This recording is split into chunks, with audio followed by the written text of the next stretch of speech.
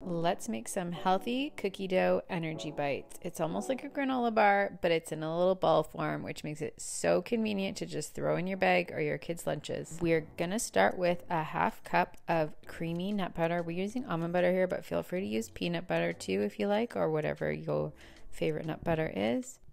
Then 1 1/4 cup rolled oats, 1 cup of desiccated unsweetened coconut, some salt, some vanilla.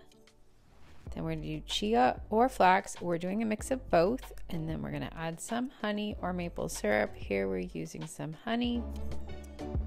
And then keep your sweetener of choice on hand because we may need to add a little bit more in the mixing process just to make sure it all sticks together well.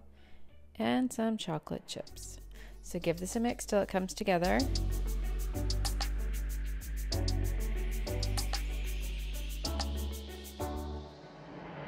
And then we're going to divide it up into little portions and roll it into balls. And then we're going to pop it in the fridge or freezer until they set. And then once they've set, you can throw them in the fridge or the freezer, whatever you prefer.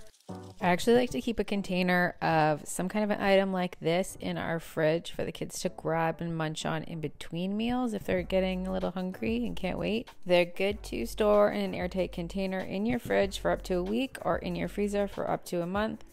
And it makes it super easy to grab a snack on the go, throw some in your purse or your lunch bag or your kids' lunch bags, or like I do, and keep them in the fridge as an easy snack.